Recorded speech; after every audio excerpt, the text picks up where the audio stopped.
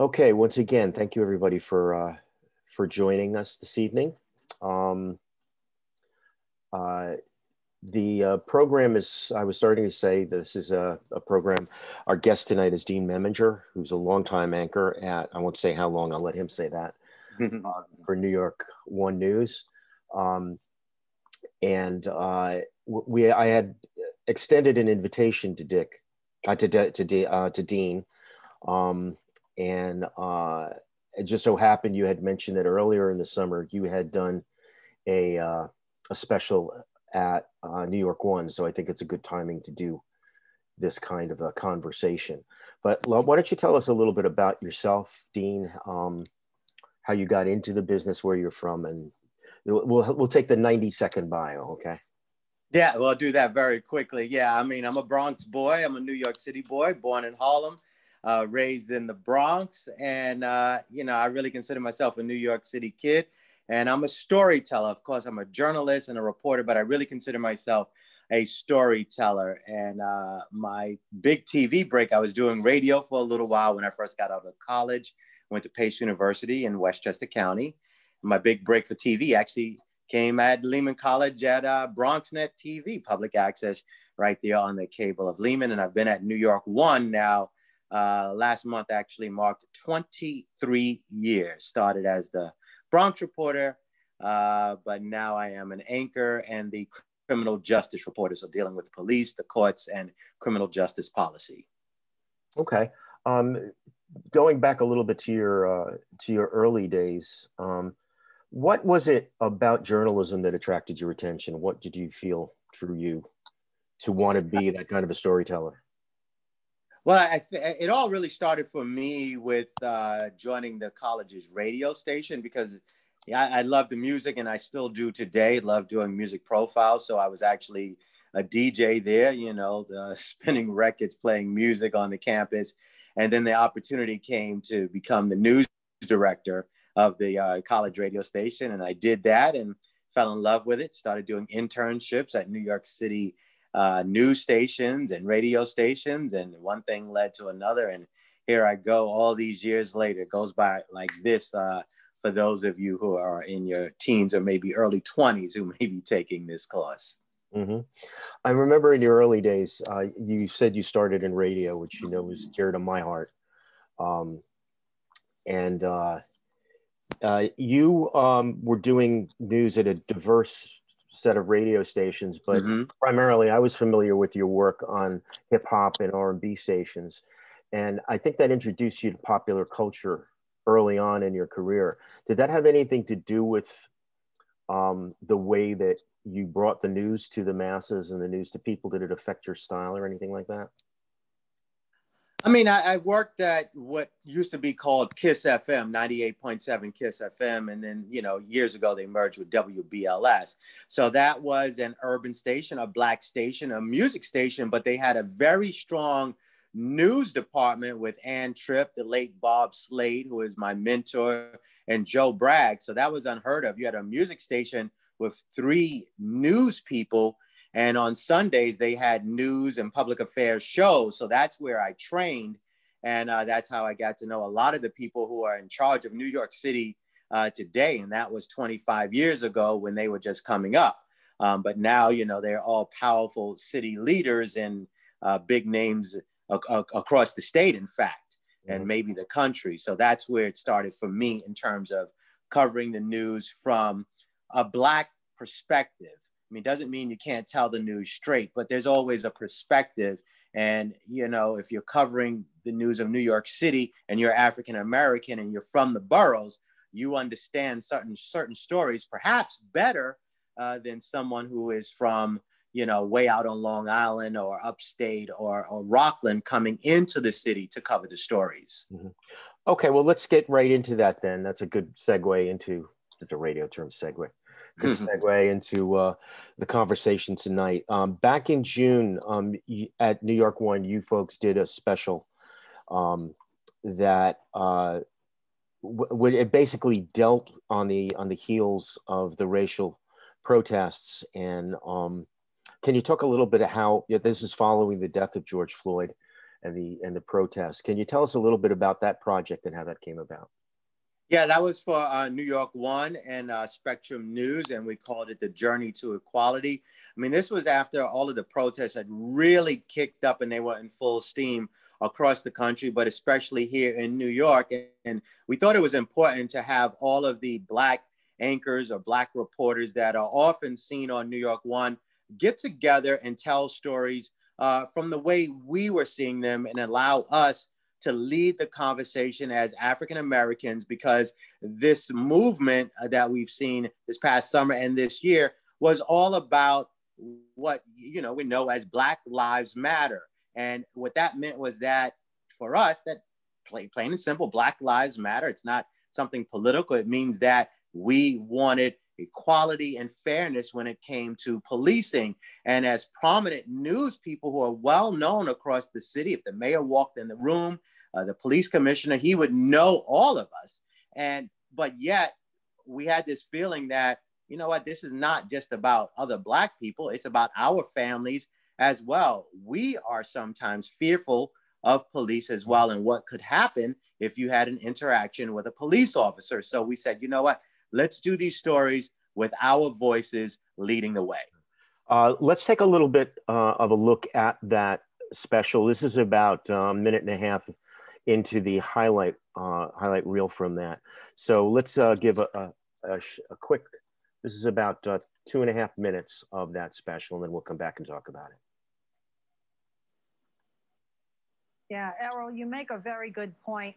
And speaking of sea change, it was an honor for me to talk to the mothers of the movement. I only got to talk to 2 of them, Gwen Carr and Valerie Bell, but Dean, you developed a relationship with Katiadu Diallo after her son was killed in the Bronx. Tell us about your experience covering that notorious incident.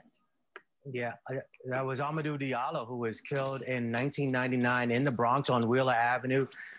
Cops went to his block, say they were looking for something. They fired at him 41 times, hitting him 19 times. Young African man from West Africa, standing in his own doorway, didn't have a gun, only in the wallet and his keys. They said it was a tragic mistake. He was killed. I was there that morning when it happened. And then I was there many days on that block, even when his mother, Katiadu Diallo, arrived from West Africa, screaming her son's name, Amadou, Amadou. And that just rings in my ear right now. That happened 20 years ago, more than 20 years ago. And she stays in contact because she wanted to make a difference. She didn't want this sort of thing to happen to anyone else. But of course, it has. And I've become close with so many other mothers and parents who have lost their children to police violence. And they want to continue to have their stories out there because they say it's a part of history in New York City and a part of history in this country where police have unfortunately killed unarmed Black men and women. You know, it's so interesting because it takes me back to like when I started in this business in the 70s, actually mid to late, when Vietnam War protests were dying down, the Black Power movement was dying down. Rochelle, you've been out there every day covering these protesters. The intensity rivals that. It is amazing to see. Okay, Dean, I think that excerpt is kind of a good place to start our conversation here, dealing with that. In that immediately, that was relatively shortly after you joined NY1, I believe, maybe a year or two, something like that. Yeah. Mm-hmm. How did you approach that story, and how did you approach the mother of Amadou Diallo? Anyone of us that's old enough to remember the horror of that incident. But how is it that you approach that, and how did you get to know the mother the way you described of Amadou? I mean, you approach it, you know, as a story, as a journalist, you're going there to tell the story, to get the information. But, you know, it really was impactful to see Katiadu Diallo arrive in New York from Africa and arrive on that block and just wail her son's name. I mean, you know, that, as you heard me say in that segment there on NY1, it still does touch me. And that was a case where a lot of times where young Black men are killed by police, there's always that conversation of, well, what were they doing wrong? Did they have a criminal history? And sometimes that's the facts of the story. But here you had a young man from Africa who was doing nothing, just standing in the doorway of his house, and he was perceived as being a criminal, a rapist or something, and he was shot dead. But I spoke to his mother time and time again over the years. And, you know, we kind of connected because she wanted to keep her son's legacy alive. And she started a foundation, and she would always call me to talk to me about her son's foundation. And I thought it was worthy to continue to put his story out there as well, to remind people these are the sort of things that happen. And that's why, you know, people are afraid. And you may have heard me mention, if it was in that segment, where in a lot of neighborhoods, people are afraid of the cops, you know, and the criminals. And that is a heck of a way to have to live. And as a journalist, as a reporter, that's something that I have to continue to bring to the police department. No matter how much they change, how good they are in certain things, they have to remember that people are afraid, and it's really up to them, the police department, to work on that, to make sure that all people feel protected and served by police officers. Mm-hmm. I want to come back to that in a few minutes, but first I want to talk about the element of empathy. You grew up in these neighborhoods. You grew up in the Bronx and in Harlem. Mm-hmm. And what kind of an advantage does that give to you? And advantage may not be the right word. I guess empathy is the right word. Mm-hmm. To be able to deal with these stories coming up from the streets. Not someone coming out of Nebraska can't do this story, right? Yeah, I mean, well, what it is that, I mean, sometimes it is an advantage, but it's a viewpoint, right? I don't want to say it's just a Black or Latino or Hispanic viewpoint, but when you're from those neighborhoods, that's the viewpoint you have. And it doesn't have to be someone from Nebraska. It could be, as I mentioned, you know, someone from Westchester County or Rockland or parts of Suffolk or Nassau County who grew up in more suburban neighborhoods. I'm a kid from the Bronx. You know, I took the train to work when I first started in this industry, you know, from the last stop in the Bronx all the way down to 42nd Street. You know, I played basketball in neighborhoods, took the bus to school. Well, let me be a little more blunt. Because you're Black. I mean, simply being an African-American, reporting on communities that are African-American, it's got to have an empathetic difference in terms of covering a community. Yes, I mean, of course, because you are a part of the community. So, you know, being Black, if you're covering a Black community, you're a part of that community, especially when you're from there. So you see things, what I was getting to, you see things in a different light. For instance, the Amadou Diallo case, before that happened, I actually had a family member call me who just lived a few blocks away from where Amadou Diallo lived, crying because the police would constantly stop her sons and stop and frisk them. So when this happened, it wasn't like, oh, we don't understand how this could happen. No, it was like people knew that this was going to happen because the cops were so aggressive in trying to drive down crime numbers in those neighborhoods, which is fine. But while you're driving down crime, we understood that you can't, you know, go after every single person and stop and frisk them, even when it came to high school and junior high school kids. So yes, you know, when people say the police are doing this to me, it was easy for me to believe, where perhaps other reporters were saying, well, we don't understand this. Mm-hmm. What about your relationship with the cops? I mean, we all know as journalists that a big part of being able to do your job as a journalist is to maintain those connections and those contacts and that dialogue. Mm-hmm. Is that, well, I'm sure it's difficult to do, but how is it that you do that? Maintain that relationship with the police where they sufficiently trust you, but they understand that you're not there to be their friend. You're there to report on them. How do you do that? Well, I guess trying to be as fair as possible when it comes to the stories. If there's a good story to tell, if they're doing good work, I tell those stories with vigor and passion. But if they're doing something wrong, well, I have the same vigor and passion, and they understand that. And I think most of them would say that I'm fair. If the, you know, police shoot someone, I have to cover that. And if they're wrong in what they did, I'm there to cover it. And they must understand that. But I'm not there to bash the police, because I believe, yes, we do need police officers. I know there's a whole debate about that. But what I often say is we need good police officers in the neighborhoods, not bad police officers. And, it's not political journalism. It's just really stating the facts when you've covered these sort of stories time and time again, where, people have been killed by police being overly aggressive or maybe not following training. Mm-hmm. And again, a recent story you did, I think at the beginning of October, which I thought was a nuanced look at the quote, it's not the defunding the police, but basically using the resources. It was about the mental health workers who are being assigned to work with. If we have time, I'll play that piece a little bit later, but I thought that was kind of a nuanced piece that you may not see on Channel 7 or Channel 4, that you guys were able to bring to the fore. So you've been reporting on NY1, and you've been very successful there. And you've seen a lot happen and a lot change over the course of the years.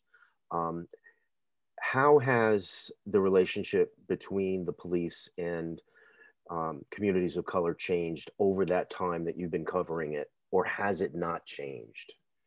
I mean, I definitely think it changed. I think it's a better relationship than what it was 10 years ago. And they have worked hard to improve that relationship, although it is not perfect, right?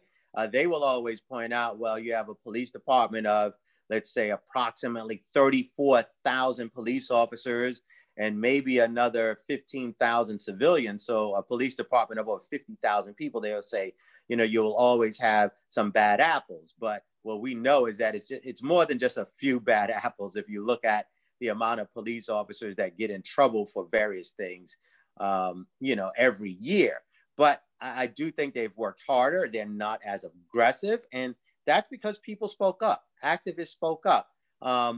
City council people spoke up to push back on stop and frisk. And one of the things when you talk about keeping the police department honest, and from people in the Black and Latino communities and communities of color and poor communities, for years they said, oh, we're not stopping and frisking people illegally. We're just doing what we have to do. It's all right.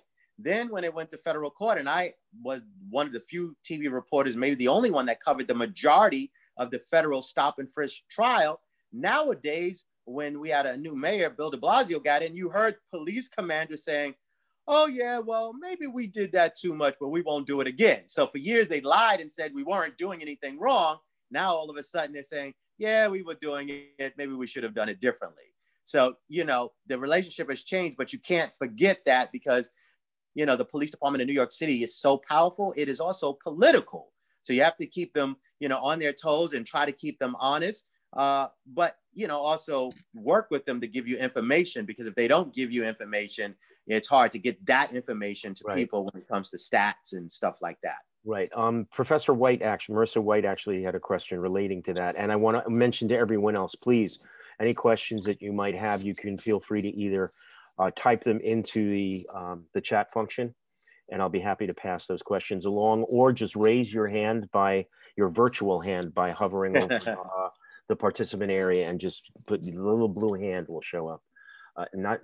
They're not Democrats, but they're little blue hands in the column, and I'll call on you. But she said, do you develop contacts, I guess, within, and this would be not only the police department, this would be the city council, this would be the different beats. And as you cover the courts basically. So I would assume that you would have to have contacts within the court systems as well. Do you have those contacts, and how do you develop them?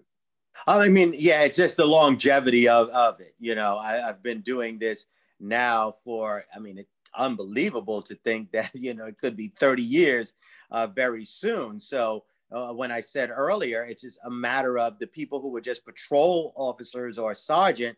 Now they are the top chiefs in the department, and I've been putting them on TV for 20 years. And they trust me. If they want their message out there, they know they often have to go through me in NY1. So that's how you build your contacts. But, for people coming up, I often say the contacts you make now, keep those phone numbers, keep those emails, because you may not need them now, but 5, 10, 15 years from now, you will need them. And, you know, people who are running for mayor, and it has happened to me, you know, I was covering them 25 years ago. So, you know, that I told people I'm not an old man yet. I hope to get there one day, but I am getting older and I am a veteran in this business. So, you know, it's just the longevity of it. And hopefully people trust you, because, you know, they're not going to come to you and give you contacts if they don't trust you. They're not going to give you information if they don't trust you. Yeah, I remember you were like in second grade when you started with us at Bronxnet. Very, very, you wear it well.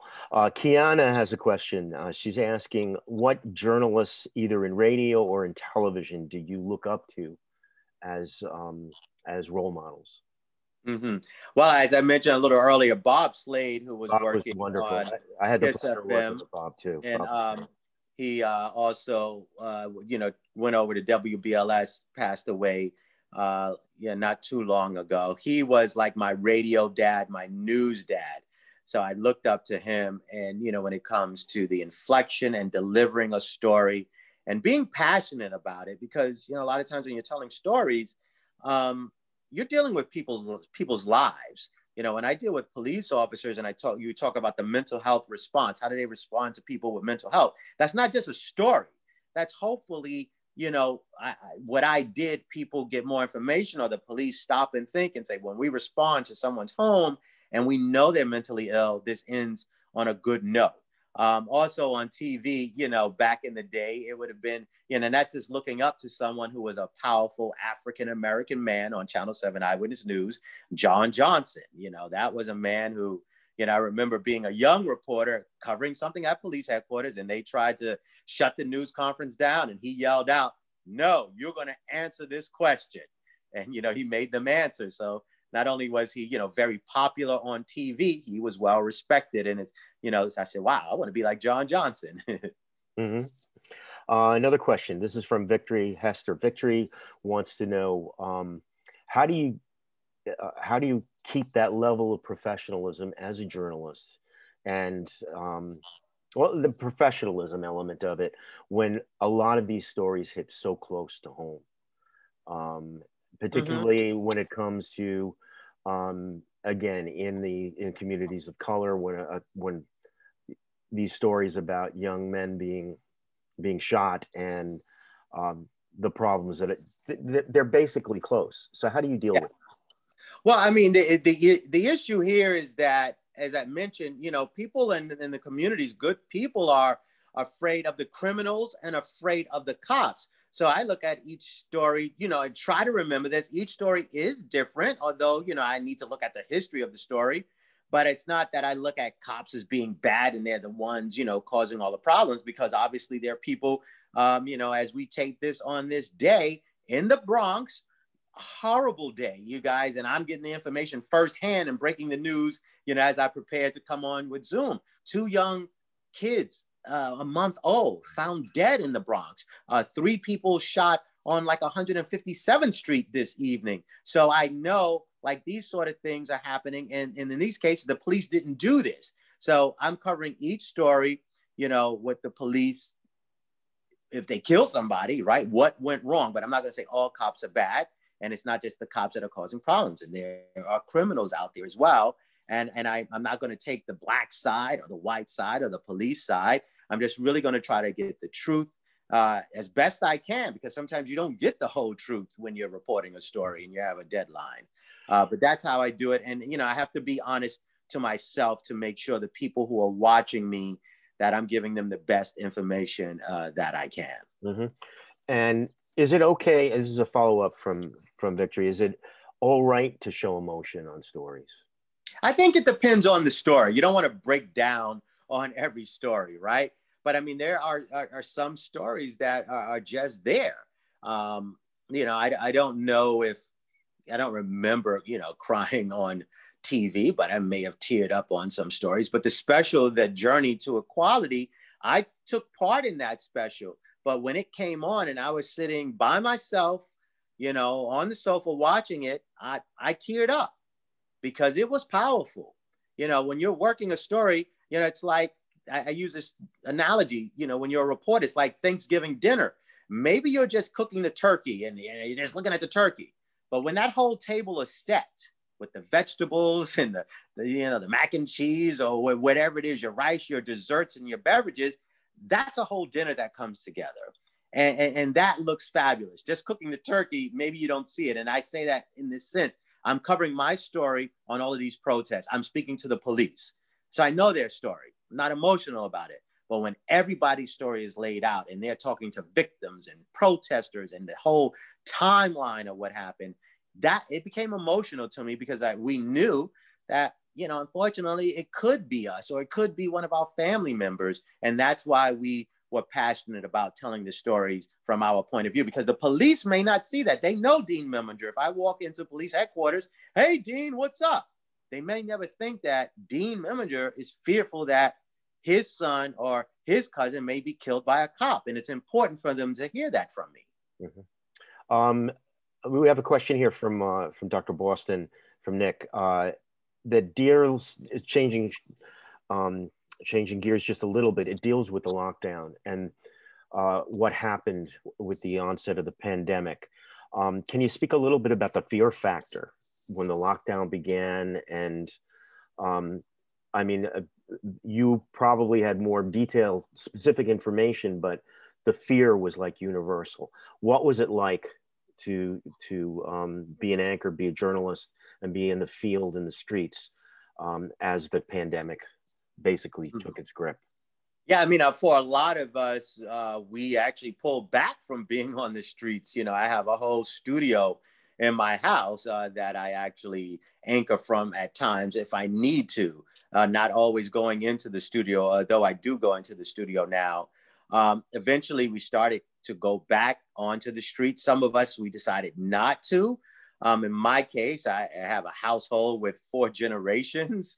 So we had, a person who was a senior living with me. So I had to be very cautious about going out into crowds. But we were telling the stories and we were getting out there. And once again, when you talk about it impacting you, I had people very close to my family who died from COVID-19. So once again, this was not about, just covering a story. It was the reality that I wanted to stay alive. I didn't want to die. And we had, people very close to my family who we considered family members dying, people who I covered for years, Jim, and you're finding out they're dying from COVID. So this was real. And so we had to tell the stories. We had to get the information out there. And even today, right, continue to push. Hey, it's not over. We're hearing that the second wave for New York City may be here. So, you have to report these stories as accurately as you can, although there's a lot of confusion still out there. Mm-hmm. Were you considered an essential worker? Yeah, we were considered essential workers, and they were supposed to allow us to cross any lines to go downtown or wherever you were and travel around. And in essence, we were getting the information out there. Yeah, we have spoken about this in other seminars and dialogues, Jim, where of course there's a lot of social media out there. Everybody's on the blog. They have a YouTube, a Twitter, Instagram. But, really when you're getting information, you want to get it from people who have the contacts, who have the sources, who have the integrity, not just somebody popping up, on Instagram saying any old thing or because they can get video. You really want to dial into people who are knowledgeable of covering these sort of things. Mm-hmm. I want to get to that in a minute, the whole element of multi-platform and social media and being a journalist with that. But Adrian has a question. She, I think it's a she anyhow. Adrian asked, how different is criminal justice journalism from other types of journalism, like investigative? And how are you protected from any danger or any types of personal threats that you might get involved?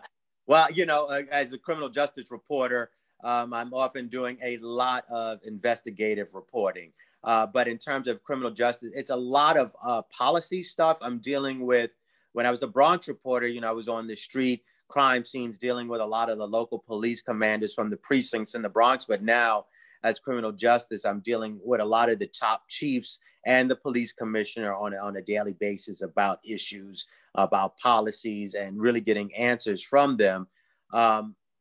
You know, covering these sort of stories, I remember years ago, I did a story on a young teenage kid who I think he was a Puerto Rican kid. And the reason I mention that is because he had these hazel eyes, and he had accused the police of slapping him, and his eye was bloodshot.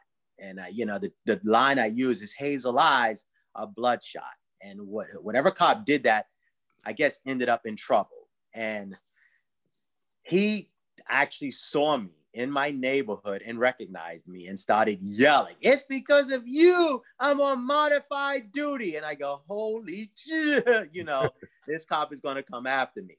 But eventually, you know, he calmed down. "Oh, I know it's not you, it's the politicians who called you."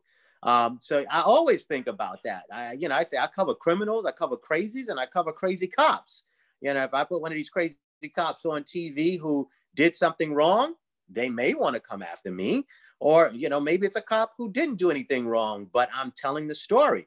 And I've had that where I know people for a long time and they get wrapped up in some sort of controversy, and I have to cover the story. You know, they're not happy about it. So I tell a lot of them, hey, I have to cover these stories, and I will. You're cut off, or is that me? No, I don't hear you, Jim. That's me. That's me. I Okay. was coughing, so my cough button was in. And Adrian is a he. I apologize to Adrian. Brittany has a question.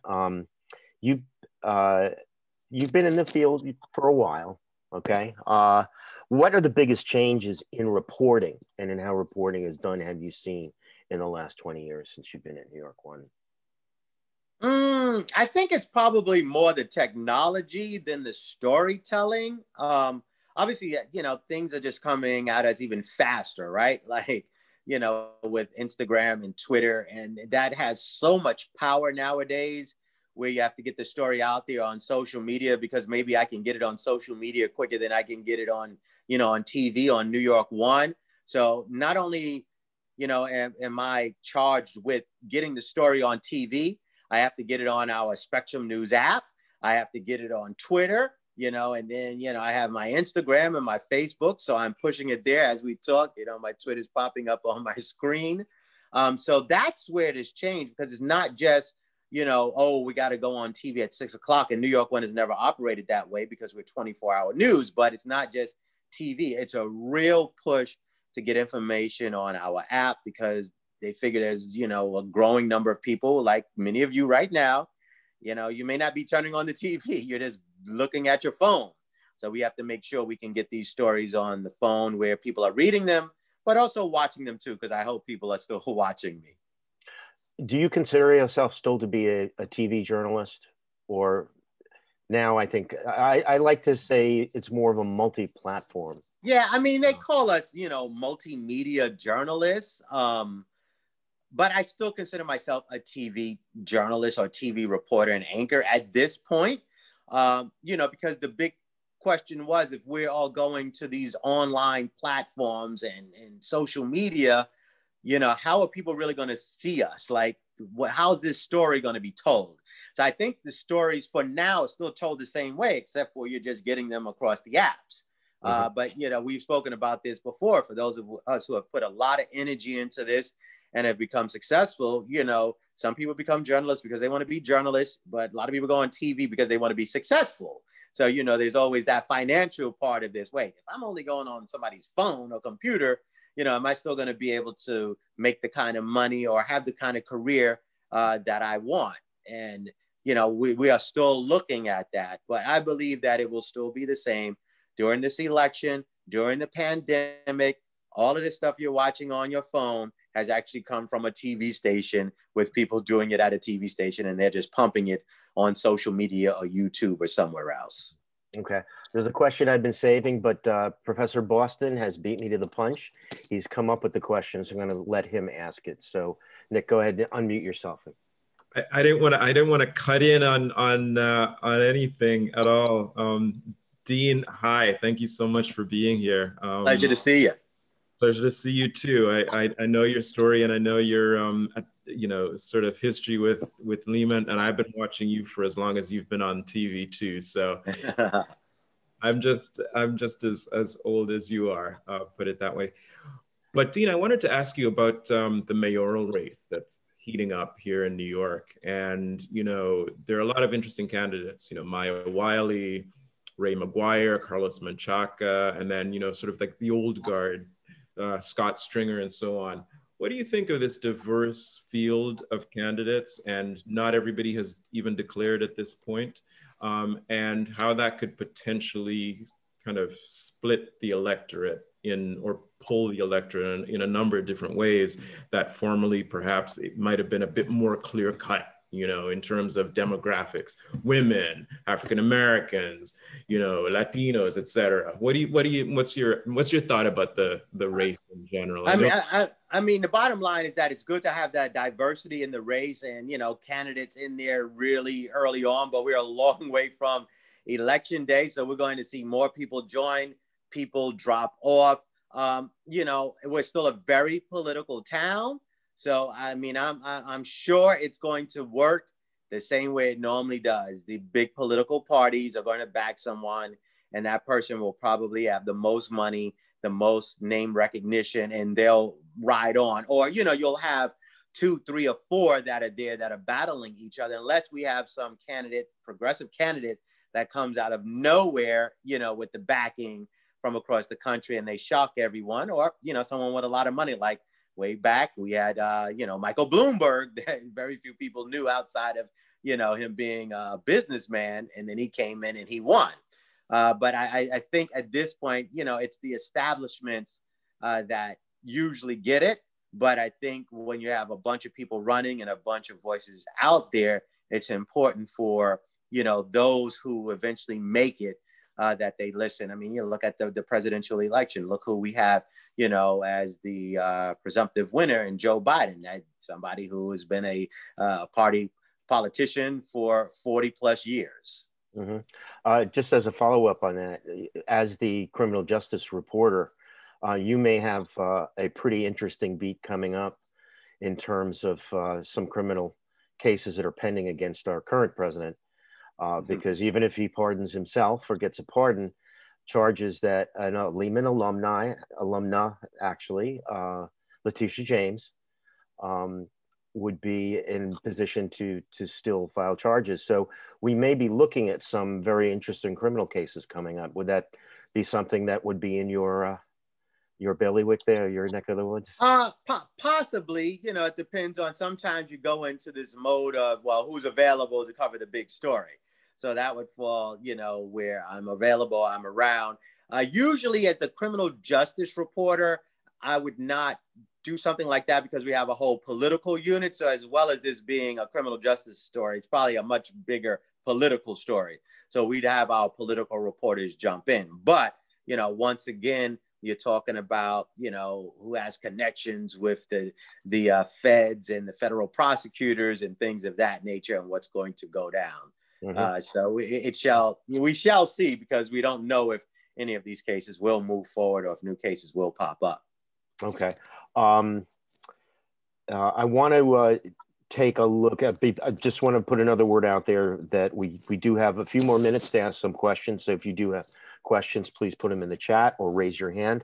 Professor White has a follow-up in dealing with the multi-platform aspect of it, and it deals with the credibility of social media, in that you're competing on Twitter and in other social media when you report, and I know you're extremely active on Twitter.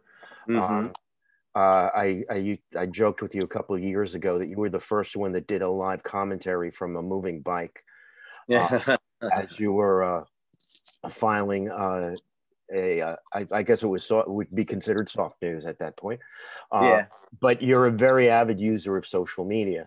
Yet, I think let me ask you, are the rules different in social media in terms of getting real legitimate news as opposed to fake news? And how does that dynamic work? Mm-hmm. What it is, and let me move up because my notifications from Twitter are popping up. You know what, you know, it's rapidly changing, right? Every month, or, you know, Every couple of months, it changes. Right now, Twitter is at that point where it is a legitimate, news outlet. People put news there, although you can, put your cat on or whatever you want. But a lot of people are getting their information from Twitter. So, even over the years, I've had to change where, it's social media. It's, no big deal if I have a spelling error. And, then I had to realize, man, I have to really check this because people are watching this a lot more closely. Although, that can happen, right? Twitter, you can't change and make corrections, which is a little crazy. I think hopefully we'll get to that. Mm-hmm. But no, when you're a news person or a news station, your stuff, you have to be right when you're putting it out there. It's not like, it's just because it's Dean Meminger's Twitter account, I can just put any old thing. I use it the same way. Would I say this on TV if I was in front of the news camera right now?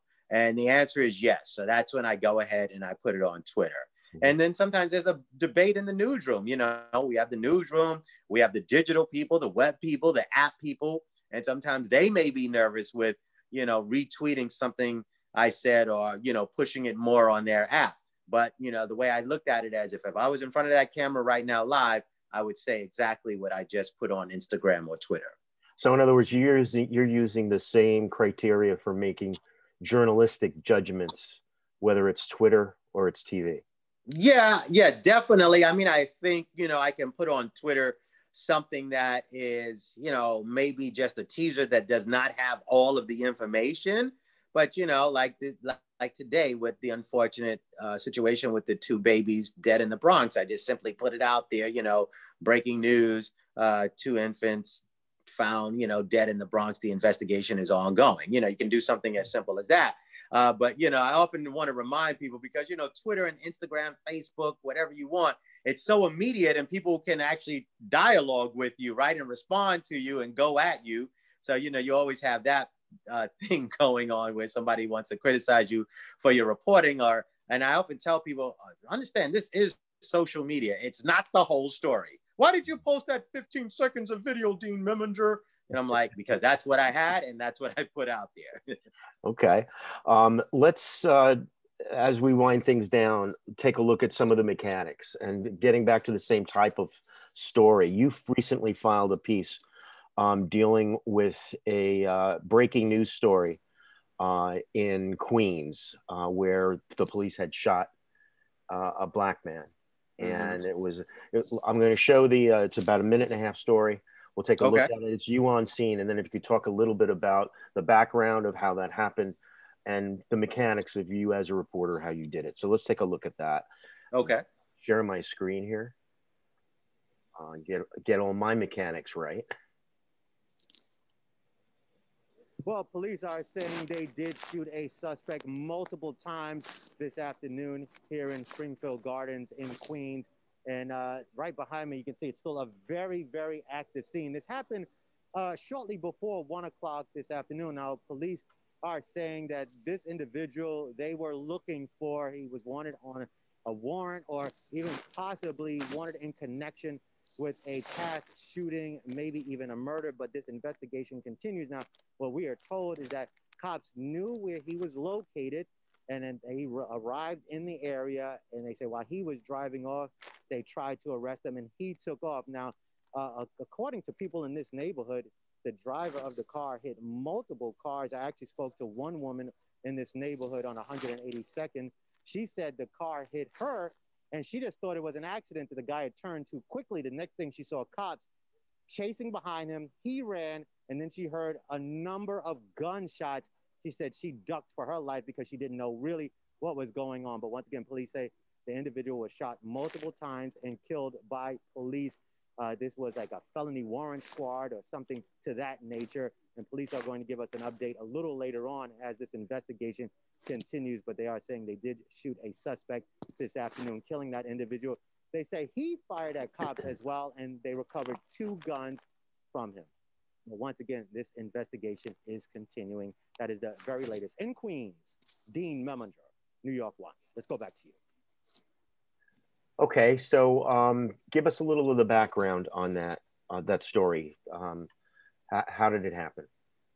Well, I'm probably working on another story that day or trying to set up some stories. And then all of a sudden we get news about this shooting in Queens. And they're like, okay, race out there, Dean. Let's see what's going on. We're going to get you on camera. So normally I don't cover those sort of scenes. I do it, but it's not the normal thing. Like when I was the Bronx Report, I would always do that. But, you know, like I said, I'm doing more policy stuff or big picture stuff. But, you know, it was an active scene. So they said, let's go out there. So I get out there, and of course, I know a bunch of cops in the area, you know, that I'm getting information from that no one else is getting the information from. And then, you know, I see a lady standing, walking around, and I'm like, what's going on? And then I come to find out, you know, she's the person that the gentleman that the cops were chasing, he crashed into her car. So she didn't want to go on camera, but she allowed me to get her audio and get the whole picture. So that, you know, that's kind of that, what I call guerrilla journalism. You know, I'm just walking by myself. I have my cell phone. I'm not afraid to use my cell phone to get video and put that on TV. And, you know, so I got the information from a witness who was actually involved. And then my police sources were giving me the lowdown on everything. So by the time I get on TV, I have it pretty much all down before the police release any information officially. But, you know, people think it's all glamour and stuff, but that day I had to walk a mile because I didn't know where I was in Queens. I'm walking on the side of the service road for the highway. All the streets are closed, and, you know, walking around. So people think you just pop up. Sometimes you do pop up, lights, camera, action, but a lot of times, you know, it's a lot of sweat and hard work goes into this stuff. Mm-hmm. Yeah, I would have said, what's Dean doing in Queens? Yeah. He's a Bronx boy. Okay, we're winding down here. Well, first, in terms of that story, now did that get handed off to another reporter, or did you get to follow up on that? I actually ended up following up on it because they did hold a news conference at the local police precinct in that area, and they gave some information about how the man was involved in some other shootings, and they were looking for him, but it ended up that this young man really had a very terrible life from the time he was a young kid. So, you know, some had said, you know, they weren't surprised that he ended up on this side of the law, but, you know, I ended up doing that story because I went to the actual news conference and we wrapped it up that day. Mm-hmm. Okay. To wrap it up, I'm going to just simply ask you to explain this. Wow, look at that shiny outfit. I'm actually, it's November now. I have to start looking for another shiny jacket. You know, not only am I the criminal justice reporter and anchor, but I love having a good time, and I cover a lot of music stuff, interview celebrities. But every year I host the NY1 Spectrum News countdown show to the New Year's Day. So it's the New Year's Eve countdown show, and I always have some shiny jacket or colorful jacket on, and that was this past, it must have been 2019 going into 2020. We thought 2020 was going to be so great, and you know, I can't wait to help kick 2020 out here and usher in 2021. And you can check that out by checking out your Twitter account, because that's where I got the picture from. And it's always fun to see what kind of jacket Dean's going to be wearing this New Year. But it's a tradition, and it's kind of the type of tradition that helps to create an identity for the station, and it's helped create you as a one of the cornerstones of NY1. You've gone through different ownership of the stations, and let me ask you that really quickly. Management of the stations, and I know you can't speak too much about specifics of that. But is the ownership of stations, at least in your experience, and I know you've been at NY1 for such a long time, are you free to do your job, basically, as a journalist in covering things that may or may not affect the corporate powers that be? Are you pretty much free to be a journalist? I am. Yes, I am personally. Yes, because I, you know, go into these stories and I'm a person that I will speak up, you know, for my story and, you know, make sure that it's important I get it out there. But, you know, companies are companies. So, you know, sometimes you have to hear their point of view as well to find out what they're thinking. But so far, I've been able to cover the stories the way I need to. And that is important. And as you know, I often say, you know, it's a very serious job and I take it seriously and I enjoy it. But any of those who are looking to, you know, get into TV or media, radio, whatever it is, you know, definitely enjoy what you do because it is stressful and it is difficult. And if you don't enjoy it, there's no need to be in it. So as you can see, I always have a big smile on my face and, you know, but when I have to be serious, I'm dead serious, but I also, you know, enjoy what I do. Well, that's obvious from the way you do your reporting. You're serious when it needs to be, but you're one of the most familiar faces now in New York news. And we're proud to have you as someone with such close ties to Lehman. And you always are very, very generous with your time to come back and speak to students. And I want to thank you for doing that again tonight. If people do have other questions, you can send them to me and I'll be happy to pass them along to you, Dean. And feel free to keep us as a resource, and we'll keep you as a resource as well. So Dean Meminger, New York 1 News, originally Time Warner New York 1 News, or before that's what it was in the beginning, right? Time Warner, New York. Yeah, 1. when I came in, it was Time Warner Cable. Actually, I don't know if AOL was a part of it when I first came in. Actually, what AOL? I think it was. I think it was. Yeah. Before that, News 67, part of the Bronxnet. That's right. Bronxnet team. BXNY News. Something BXNY, like that. Right.